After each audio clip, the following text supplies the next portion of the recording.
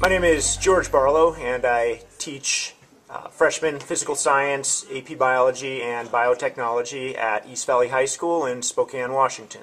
And when you start to develop that layer of what they call biofilm, which you're getting on there. The project that I'm working on is called biofouling. It's a sticky situation, and biofouling is the attachment of living organisms to the hulls of ships, and it ends up costing the Navy an extra $250 million a year in added fuel costs and increased drag to the ships.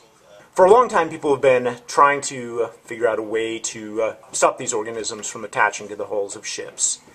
And so they've come up with some really good ways for doing it, but the problem is a lot of the paints that they use on the hulls of ships are they're very toxic. So I'm having my students work on some ways to try to figure out non-toxic methods of preventing the biofouling of hulls. What I want to do is let them realize they have the ability right now to start solving some of these problems.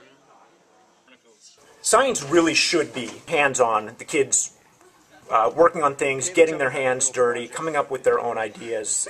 It's not opening a book and answering questions 1 through 12 on page 86. We're growing barnacles. For what purpose? We're gonna need see like what isn't it like what type of materials we're gonna need, resist the barnacles? So what is it about those materials that you think the barnacles would not attach to? They're very slippery and water resistant. All right, let's see what you have. sponge, our carpet, glue, and ibuprofen, and ointment. Our experiment is testing how different blood thinners affect how barnacles adhere to surfaces. All right. This is a project that is aimed at getting the kids excited about science by giving them a real-world problem.